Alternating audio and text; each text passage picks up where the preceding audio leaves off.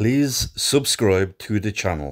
Stephanie McMahon, who is Vince McMahon's daughter, she has a push on for hiring more female writers. So while you were there, as far as I know, there was, you correct me if I'm wrong, in 2014, there was two female writers, Jennifer Bloodsworth and Kimberly Hamilton. When I was there, you were there. Yeah, it was. I was with her, Jenner Kim, one of them, and she was great. She had worked there before. I think she either quit or was fired.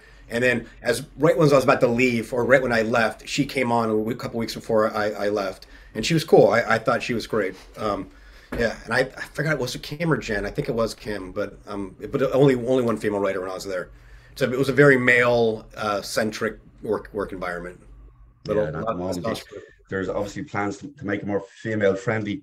Now, when you were there in 2014, that was the year Ultimate Warrior went into the Hall of Fame, and he did Raw the next night. And following that, he died of a heart attack. Yeah. So his wife, Dana Warrior, she's now one of the top writers for WWE, flashing forward 6-7 years later. Also, at the moment, you have Jennifer Pepperman, I believe.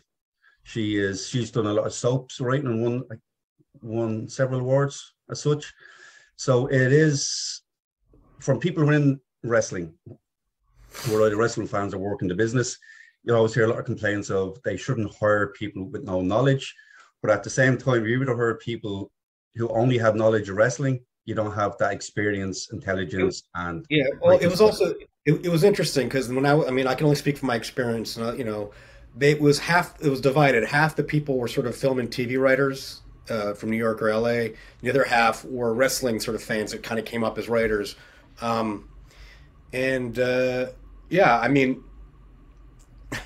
Look, the truth of the matter is that whatever's written or come up or conceived is rewritten the night of by Vince anyway, so it doesn't really make a difference. There's so much work is put in and thrown out the last minute anyway, so it didn't And I wrote some stuff that got on the air, but then also seeing stuff that gets on, sometimes you're giving it to people who are not actors or not even close to being able to even deliver a line or a joke, and like watching some stuff that I wrote that was I thought really good, and Vince liked and just to get destroyed by just bad people not understanding what they're actually saying was interesting to see that as well. Please subscribe.